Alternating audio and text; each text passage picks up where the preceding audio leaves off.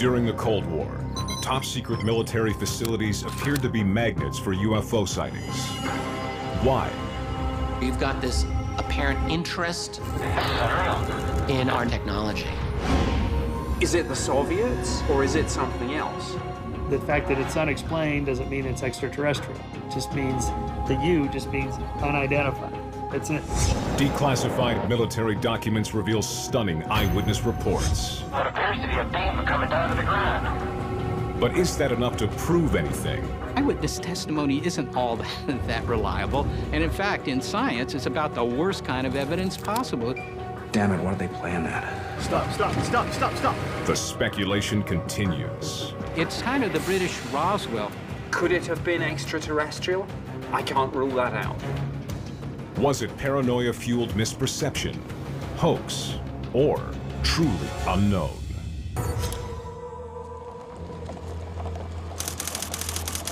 Christmas night, 1980. Security personnel on a NATO Air Force base notice something is wrong. 100 miles northeast of London, two RAF bases sit side by side. Woodbridge and Bentwaters.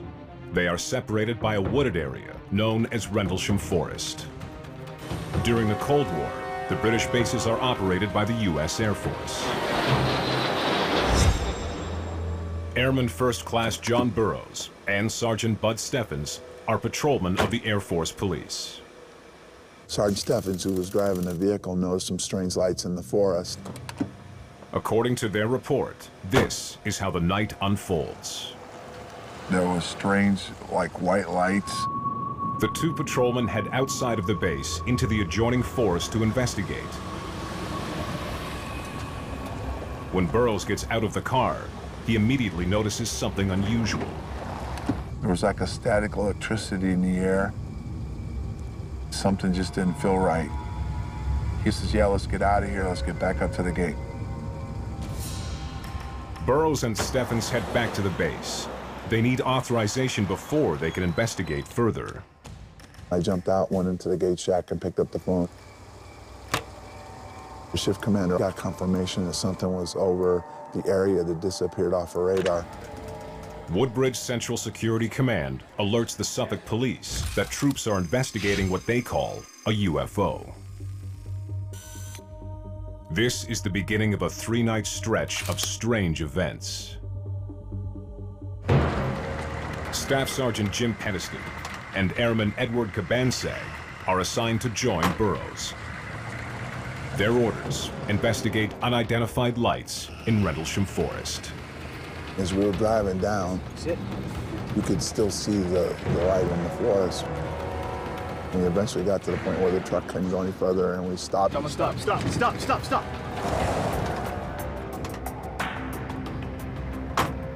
We dismounted the vehicle, the three of us.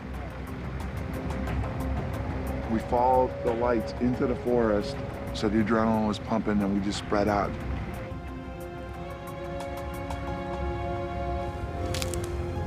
More than 30 years later, John Burroughs retraces his steps in Rendlesham Forest. This is where Sergeant Penniston and myself and Airman Cabansag were.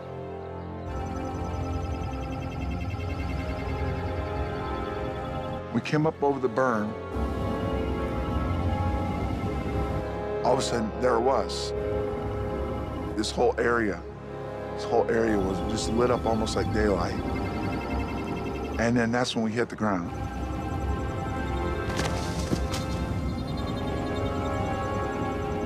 Burroughs, Penniston, and Cabansag don't know what they've just seen.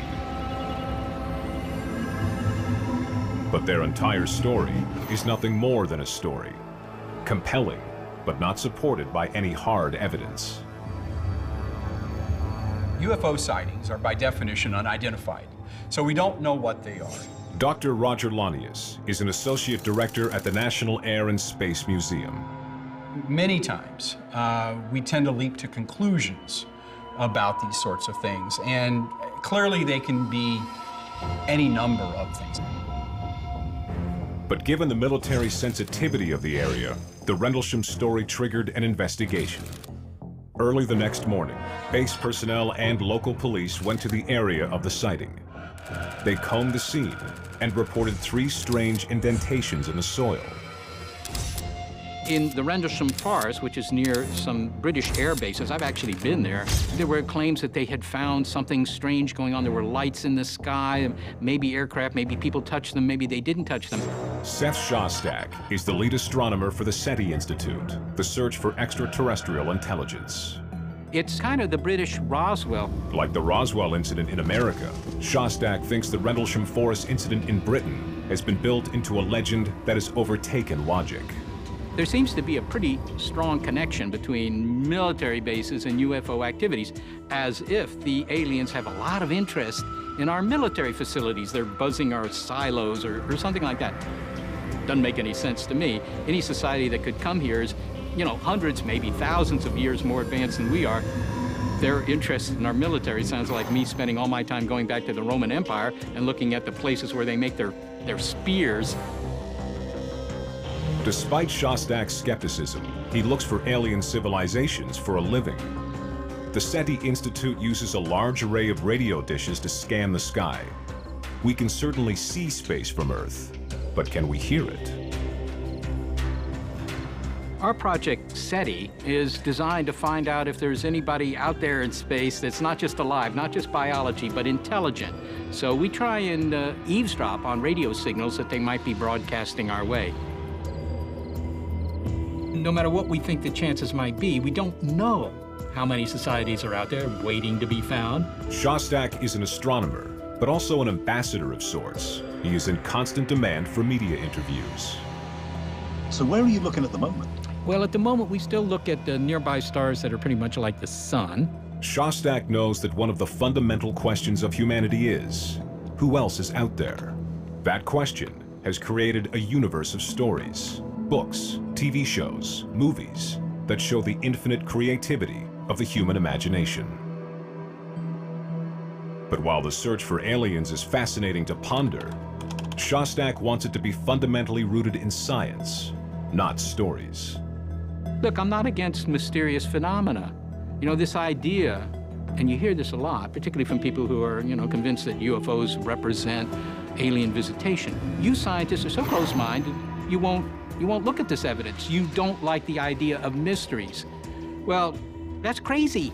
That's exactly what scientists are interested in. Of course we're interested in mysteries. So the only question is there really a mystery here? Or is it something that, in fact, if you looked at it deeply, you would find that, well, there actually isn't any mystery. It's just a bunch of phenomena that are perfectly prosaic. But some thought the phenomena of UFO sightings at nuclear facilities deserved more investigation.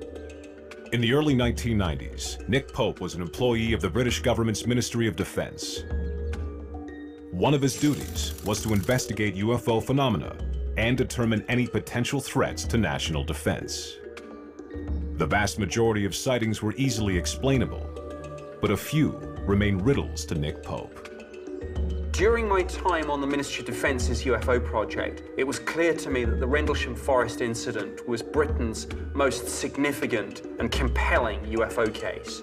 More than a decade after the sighting, he investigated the Rendlesham files, including the theory that something landed, though no photos of any landing evidence have ever surfaced. The 3 indentations, when plotted out, formed a triangle shape. What is this object? Is it the Soviets, or is it something else?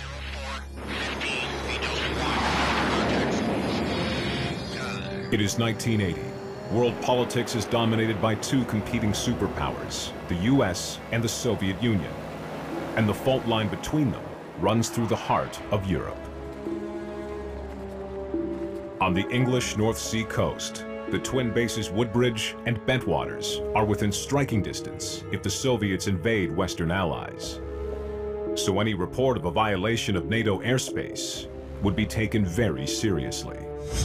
I think that the Cold War is probably responsible for a lot of our attitudes toward UFOs because, you know, after the Second World War, we were worried about, of course, bombers from the Soviet Union and so forth. So watching the skies was something that you had to do for survival. Everybody was worried about this threat from above. And I think that that did influence our attitudes toward unknown objects seen in the skies. Less than a week after their unusual experience, Burroughs, Peniston, and Cabansag were required to write statements. Detailed witness statements were taken from the key participants. These declassified documents from the U.S. Air Force archives are first-person accounts of the events from that night. The whole area just turned white. We all hit the ground. I would have been in the center. Ed would have been to my right. Jim would have been to my left. The eyewitnesses were instructed to sketch their version of events. I also drew what the object looked like to me, how I perceived it. Red light, sunlight, had white light coming out from underneath it and blue lights mixed in with it. The three statements were consistent: blue, red, white, and yellow lights. Sergeant Peniston's statement includes his judgment that the object was definitely mechanical in nature. Could this have been classified U.S. technology in one way or another? Author and UFO researcher Richard Dolan has studied the case in depth. Could it have been a falling satellite, like some people have said? No, I don't think it could at all have been a falling satellite.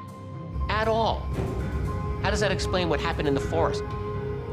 The Russians? No, not really. I mean, there's just no evidence. There's no reason to think that this was Russian technology. Skeptics think this lack of evidence is okay, as long as people don't try to fill the void with alien visitation theories. Because we can't explain everything. Michael Shermer is a science author and publisher of Skeptic magazine. What ufologists do, they take those handful of little anomalies, like, see, it wasn't Venus, it wasn't swamp gas, it wasn't the Air Force wasn't there, so it has to be an alien. No, it doesn't have to be anything. It could just be, I don't know what it is. Some believe the bizarre events at Bentwaters may have a simple explanation: the mistaken observations of men in a situation of extreme stress. During the 1980s, there was a heightened sense of that possibility of nuclear annihilation. Cold War tension may have influenced the perceptions of the men at Rendlesham. One of the things that we've seen in the Cold War, as it ebbed and flowed, is sort of heightened awareness. And I think when you have that heightened awareness, you tend to be more cautious and you see certain things. And eyewitness reports, in any environment, are easily challenged. Eyewitness reports are the backbone of our justice system, but as has been demonstrated many times, they are not necessarily what actually took place.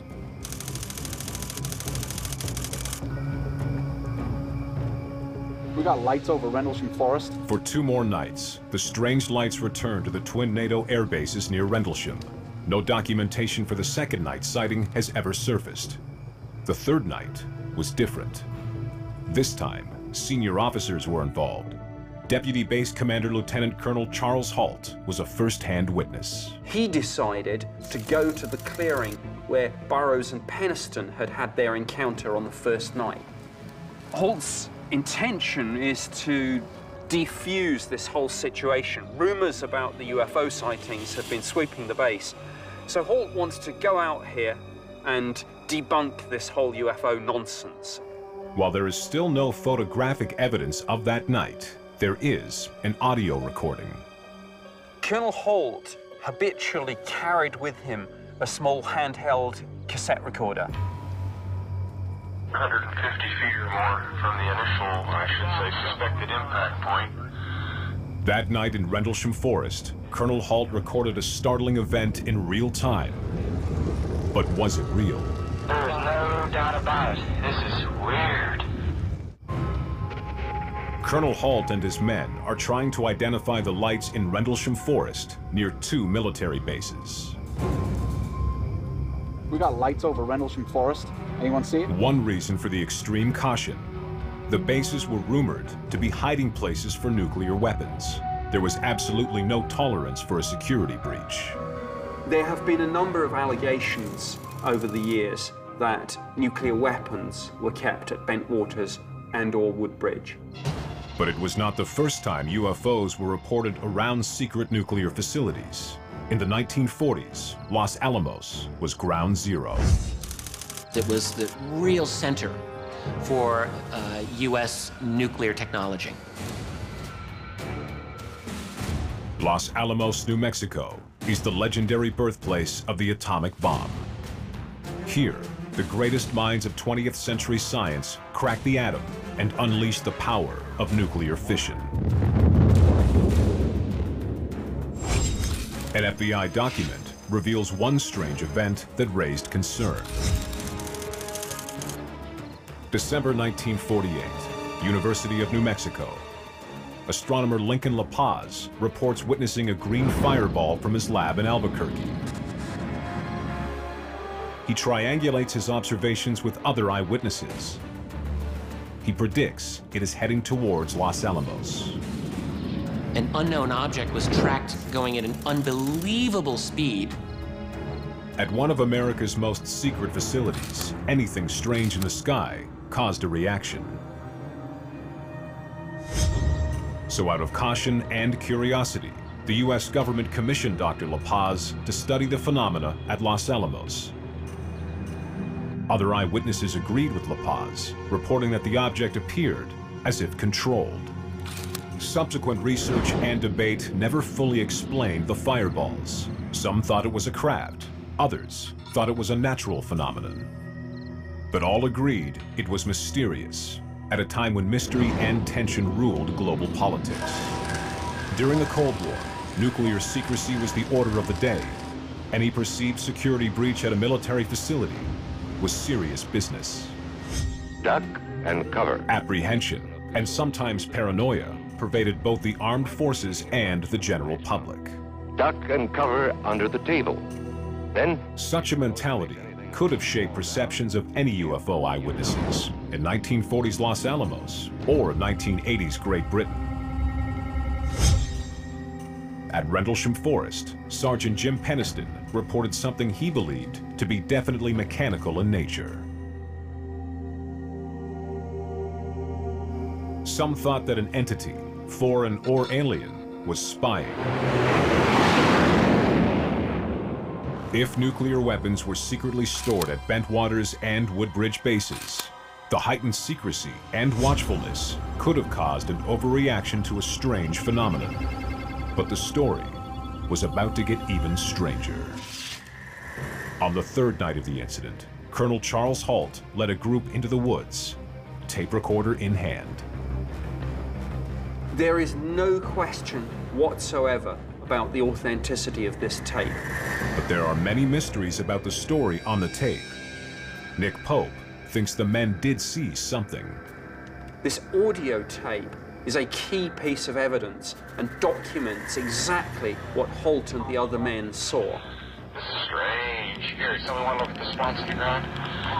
Halt's team came equipped with Geiger counters to detect anomalous radiation levels. Some abrasion or something in the ground where the pine needles are all pushed back when we get a high reading. So there's positive after effect? Yes, there is definitely. Halt and his men observed damage to the trees at the suspected landing site. Looking directly overhead, one can see an opening in the trees, plus some freshly broken pine branches on the ground underneath. But also there seemed to be burn marks, scorch marks on the sides of some of the trees around the clearing. Getting a definite heat reflection off the tree, about 3 to 4 feet off the ground. Hey, this is eerie. There are these peaks in radiation levels in the three indentations and on the faces of the trees. And at that point, it becomes a reality for Holt because somebody calls out, "Sir, it's back. Look there, through the trees." Right at this position here. I see it too. What is it? It's a strange, small red light. There's no doubt about it. There's some type of strange flashing red light ahead. It's yellow. I saw a yellow tinge in it too. Weird. Let's move out to the edge of the clearing so we can get a better look at it. Halt's team moved forward. They really don't know what to make of this thing. Yeah, we're heading about 110 to 120 degrees from the site out through to the clearing now. Still getting a reading on the meter. About 2 clicks. But there's a point where they realize it's actually coming closer. And it's like, it's coming this way. It is definitely coming this way. Pieces of it are shooting off. There is no doubt about it. This is weird. You listen to that tape, you can hear the tension and the fear in those men's voices. It starts off as just a light in the distance. I'm observing what appears to be a beam coming down to the ground. This is unreal. Was this communication? Was this a weapon? Was this a warning? What was this? The story of the mysterious light created a lot of fascinating questions, but it cannot create much of a scientific case. This is a great story. It's fascinating, but we know from research that, you know, eyewitness accounts are not reliable. Mine's not any better than yours, and, you know, so we have to actually have physical evidence, or else we don't really have a case. There's also a tendency to assume that people of higher military rank somehow have higher powers of perception. There's this fascination amongst ufologists that the higher the rank you are in the military, the better you are at perceiving things. But what they're looking for is credibility. And somehow the general has more credibility than the sergeant, who has more credibility than the average citizen standing there. But in reality, to scientists, it doesn't make any difference. Credible or not, when stories are similar, they become connected. UFO researchers compared the Rendlesham story with others like it, including one from America. So it's late October 1975. It's late at night. You're at Loring Air Force Base, northern Maine, and an unknown something is being tracked coming toward the base. Loring was one of over 50 Strategic Air Command bases. Most had nuclear weapons. Few had any UFO sightings, but when they did, UFO researchers took notice. Unidentified aircraft who are flying in restricted airspace. A report from that night states that the unidentified object was at an altitude of 150 feet and was sighted near the weapons storage area. The sighting lasted almost 2 hours. Identify yourself. Over. But when a National Guard helicopter attempted to intercept it, the pilot saw nothing. Despite the report that it hovered over the Air Force Base for 2 hours, it was never intercepted, filmed, or photographed. It's reported again the next night, at the exact same time. So you've got this case where this something comes in, it hangs out for a certain period of time, and then it goes away. And again, this is a pattern.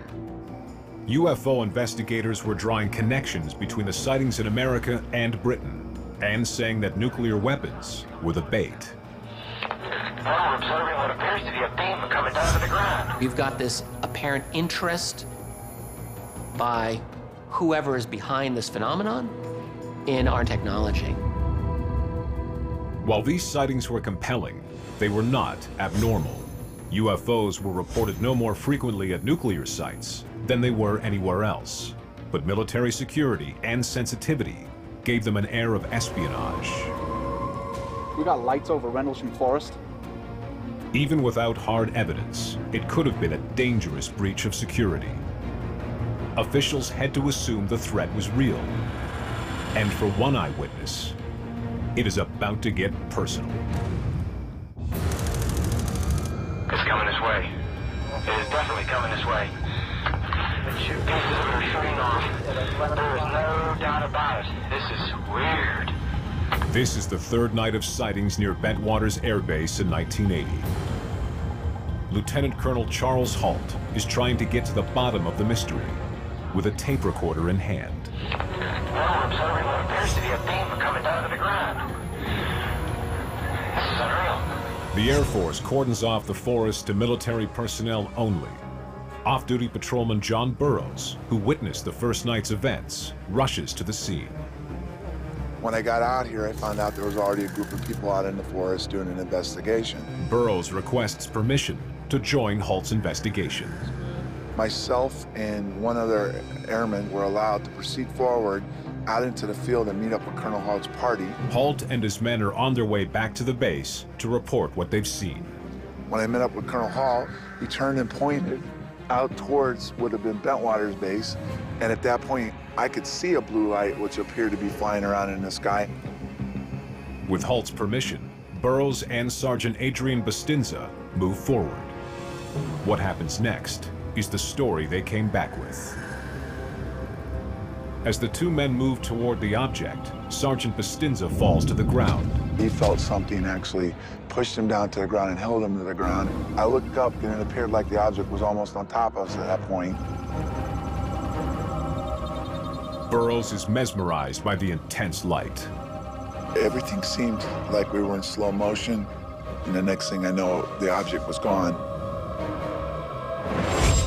For John Burroughs, what happens next is a total mystery. I have no memory from how I got back from the field all the way up till Sunday night, which would have been about 14 hours where I don't remember how I got home or where I was. According to Burroughs, Colonel Halt summoned him and the other eyewitnesses to file their reports. When we were asked to write the report, I was told just to write a brief summary on the first night while we went out there. Colonel Halt wanted this whole situation to go away. He wanted to forget the whole thing and put it behind him. Halt describes this whole subject as being not career-enhancing. Burroughs claims that Halt ordered him to limit his report to the first night and omit the rest. Only Halt reported on the third night, which remains the lone official document describing those events. The Halt memo is entitled Unexplained Lights, but clearly goes on to describe something which goes over and above just lights in the sky. The low-key title is, I think, a deliberate attempt already at the outset to try and downplay this incident. Pope speculates that Halt's report could be describing an extraordinary event, but others think it may be a case of extraordinary imagination in reaction to a very ordinary light source. My feeling is that their original source of the UFO was the Orford Ness Lighthouse. Retired U.S. Navy submariner Tim Printy is an amateur astronomer and UFO skeptic. The lighthouse was in the direction that the airmen went. The Orford Lighthouse is located 6 miles directly east of Rendlesham Forest. They went out the east gate, they went into the woods, they ended up in a field. And in that field, you can see the Orford Lighthouse out in the distance. Police documents back Printy's hypothesis.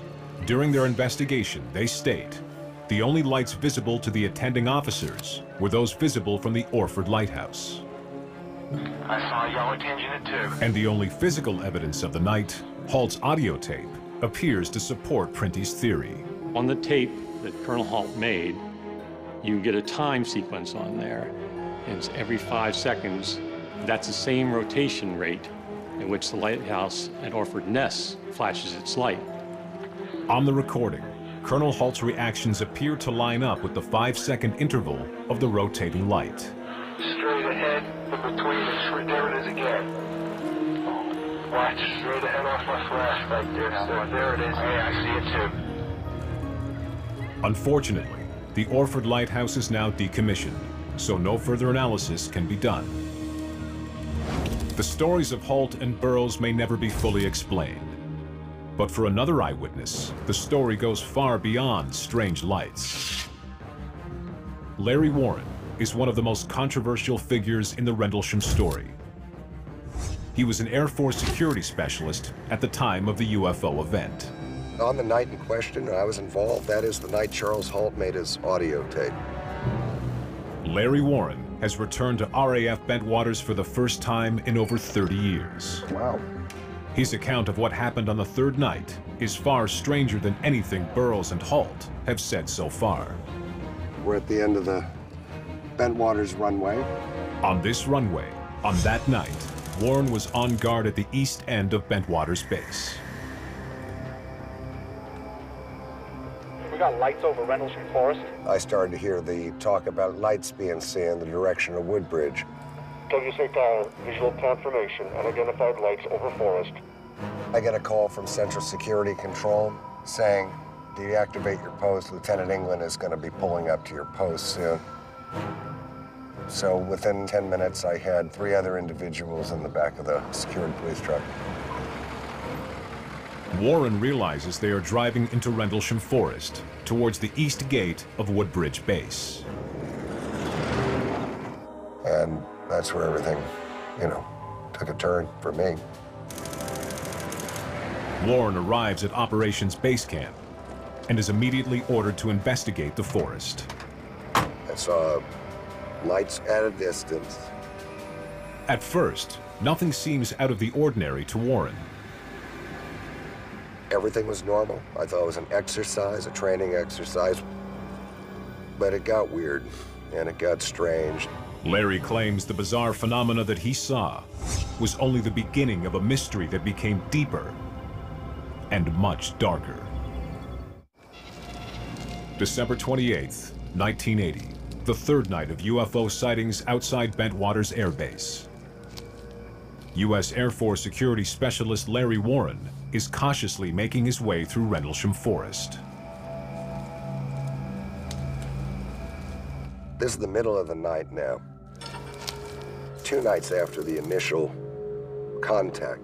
Warren and the security detail are directed to a clearing in the woods. There was a massive static electric charge in the forest. You can feel the hair on your arms. It was an energy thing that was all over you.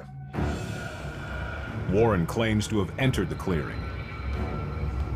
In this field was a mist on the ground. It was 50 foot in diameter. It wasn't hovering above it. It was like a fog. His recollections go beyond anyone else's reports. The cameras now would be behind me off to the right over here, filming this thing, this glowing fog. That was the axis where the commanders came in, right over here. Above that stand of trees, a red light appeared. And this red light came in and it did a downward arc over this field, 20 feet above this mist on the ground, and detonated. And exploded right instantly. And it flashed so bright that it was, there was a moment of blindness.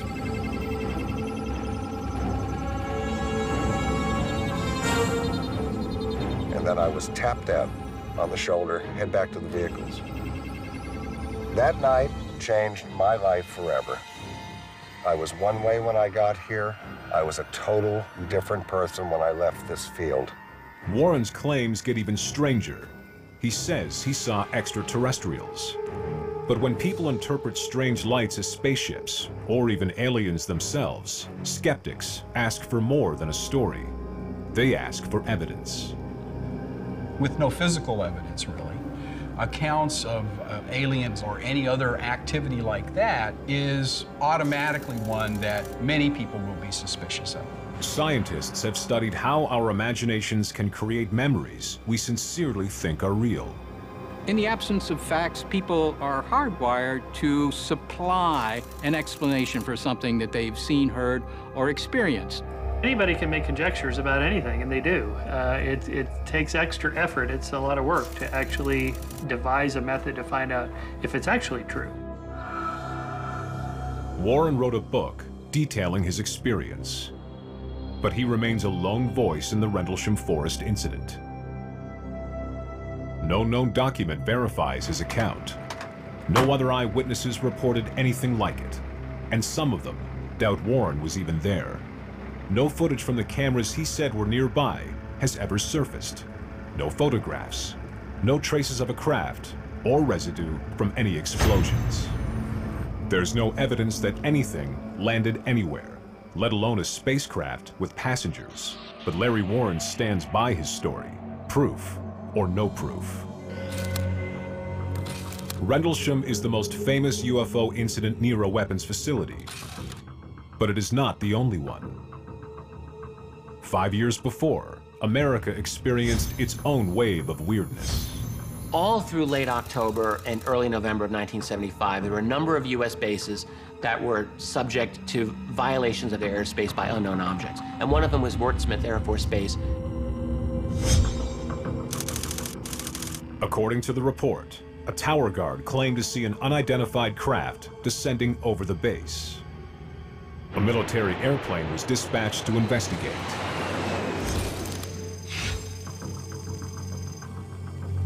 And what ensued is this very bizarre cat and mouse chase. The people operating the aircraft are thinking, are we following one object or two objects? And they couldn't really tell. When military rank and file saw strange things during the Cold War, it's not surprising that officials tried to find out what they were. But at that time, a military base may not have been the best place for a transparent scientific investigation. The Cold War was defined by classified programs, top-secret tests, and trust-no-one security procedures. Strange sightings at the most sensitive bases caused alarm and perhaps confusion. Certainly, Cold War anxieties about secrets in general, particularly nuclear weapons, would probably play into this in the sense that nobody actually knows everything that's going on. You know, the higher up you go in terms of military secrets, government secrets, the less you actually know about what other people know, and they don't know about what you know. And consequently, where there are secrets, well, who knows what could be going on. The thing is that a lot of things do happen near military bases involving aircraft that you don't know about because they're not landing at your local airport. So I think that the connection is mostly that, if not entirely that. But at the time, reports of anything unusual were taken seriously. The sightings near the British bases involved some American personnel, and that drew a visit from an American general. The most senior United States Air Force officer in Europe personally flew in to be briefed about this. In a declassified memo dated February 16, 1981, a senior RAF officer stated that General Charles Gabriel, Commander-in-Chief of the United States Air Force in Europe, flew into Bentwaters. The fact that General Gabriel visited the base and was briefed on this incident shows that this was taken seriously at the very highest levels within the US military. And General Gabriel could have had a perfectly rational reason for being on base. Tim Printy has an opposing theory. There may have been a concern on his part as to his personnel actually going out into British territory on unauthorized visits in uniform. People are going to be concerned about that. Why is the US military walking around in my backyard? Something bizarre was happening at Bentwaters. It's coming this way. And Colonel Halt is about to come forward 30 years later. The strange phenomena at Bentwaters Air Base We got lights over Rendlesham Forest. have been described as everything from a UFO landing to the flashes of a nearby lighthouse. Rank-and-file men like Burroughs and Warren continue to recount their version of events. But what about the officer in command on the third night? Colonel Halt maintains public silence about his experiences and has refused television interviews for nearly a decade. Nick Pope interviewed Colonel Halt privately on this subject. Halt felt strongly that something unexplained happened that night. Colonel Halt felt extremely angry and frustrated by the way in which unmarked aircraft were flying in. Finally, Halt ended his silence. In 2010, he signed a notarized affidavit offering his recollection of the night he had recorded on audio tape 30 years earlier.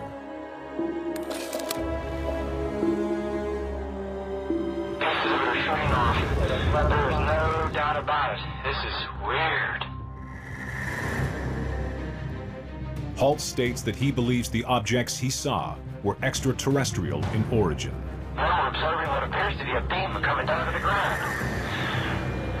This is unreal. Why would the military try to downplay these mysterious events at the time? It may have been for a very timely reason: global tension with the Soviet Union. We're in the War Operations Center at Bentwaters. In the event of a nuclear war or incident, this room would have played a key role. The base's war room infrastructure signaled just how much the Cold War drove the mindset at Bentwaters and could have driven people to misperceptions. The months leading up to the Rendlesham Forest incident were an unstable period of the Cold War. The Soviet Union had invaded Afghanistan just 1 year earlier. They were also considering military intervention in Poland, where a growing solidarity movement threatened the Soviet grip on power. The U.S. had boycotted the 1980 Summer Olympics in Moscow. Then, Ronald Reagan was elected president on a platform of strengthening the military to better face down Soviet aggression. The delicate balance between superpowers was teetering dangerously. And any base with nuclear weapons felt the tension. But did Bentwaters have nuclear weapons? At that time, governments did not typically disclose where they were storing them. When asked directly, Nick Pope refuses to speak openly. I served for 21 years in the Ministry of Defense, and I signed the Official Secrets Act on my very first day. It binds me for life. I must neither confirm nor deny any of the stories and rumors about nuclear weapons here. But at the time, Larry Warren suspected what history has since revealed. We're at the entrance to Hot Row right here. And it's called a hot row because of radiac material and the ordnance, nuclear ordnance. So it's hot, nuke. Frankly, no one would talk about the nukes here on the base or anything. Of course, the military didn't announce the location of its weapons. But for those working on the base, it was hardly a secret. I worked in here one night as a shadow for a cop, and I had a lot explained to me about what was here. We had a huge backline storage of tactical nuclear weapons. A report from the environmental watchdog Natural Resources Defense Council supports Larry Warren's claim of nuclear weapons at Bentwaters. Their research suggests that until 1986, RAF Bentwaters was a storage facility for nuclear bombs, with a capacity of 100 nuclear warheads. Despite the government's neither confirm nor deny stance on the nuclear rumors, Lord Hill Norton, a former chief of the defense staff and a 5-star admiral, has been rather more outspoken. In a 1997 letter asking for an investigation into Colonel Halt's claims, Hill Norton appeared to confirm that Bentwaters was nuclear armed. Ministers, and the Ministry of Defense in particular, saying that nothing that took place that December night in Suffolk is of defense interest. It simply isn't true. For Hill Norton, the events at the twin bases were an embarrassing breach of military security at a secret weapons facility. But whether that breach was real or imagined, human or alien, remains in the realm of opinion. Colonel Charles Halt is on record saying he believes the objects were extraterrestrial in origin. There's no doubt about it. This is weird. Richard Dolan believes the bases were hiding nukes, which could have attracted interest from somewhere. Look, if you're an intelligence that's monitoring the Earth, and you're seeing the native species blow up one nuclear bomb after another, after another, after another in these tests all over the planet, you might find it interesting, and you might even be a little bit concerned about what these natives are doing. Tim Prenti has doubts about them both. The energy released in a nuclear explosion, while very devastating locally, is relatively insignificant when you're observing from space. If you're on the moon, you probably wouldn't even notice. Radiation falls off with distance. In other words, the further you are away, the fainter it gets. Many scientists point out that the power of nuclear weapons would be trivial to hypothetical aliens that have mastered faster-than-light space travel to get to Earth in the first place. The UFO nuclear connection is tempting to make, but it is not supported by statistics. UFO sightings were no more common at nuclear facilities than anywhere else. But when bizarre happenings were reported near such facilities, a lack of evidence created a vacuum, and people will always try to fill it up with theories. UFO as a phenomenon is a fascinating area to look at from a cultural perspective. We love the things that are unexplained and seemingly unexplainable.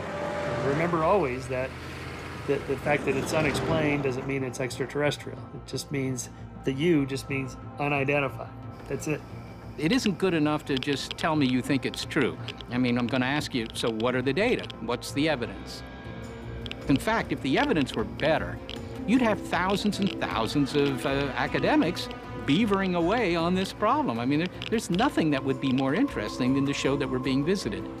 I'm not against the idea. I would love if it was true. I think it would be the most spectacular discovery of all time, certainly. But the continued lack of evidence for visitations here is a sign that they probably haven't come here. Rumors flew, and stories grew. Over 30 years later, it's still fascinating, but time usually reveals the truth. It is possible to keep secrets for, a few decades anyway. But at some point, it comes out and we find out what happened. Never have we discovered, finally, once and for all, oh yes, there is an alien spacecraft. There it is. That has never happened.